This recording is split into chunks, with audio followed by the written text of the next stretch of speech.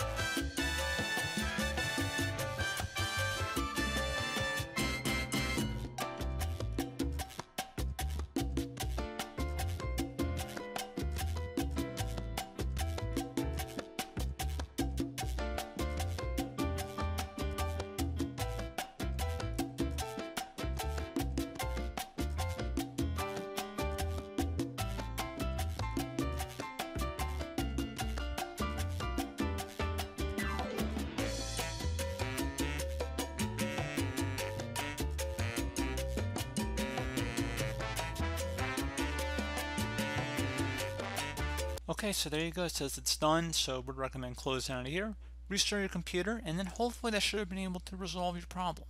So, as always, thank you guys for watching this brief tutorial. Do hope I was able to help you out, and I do look forward to catching you all in the next tutorial. Goodbye.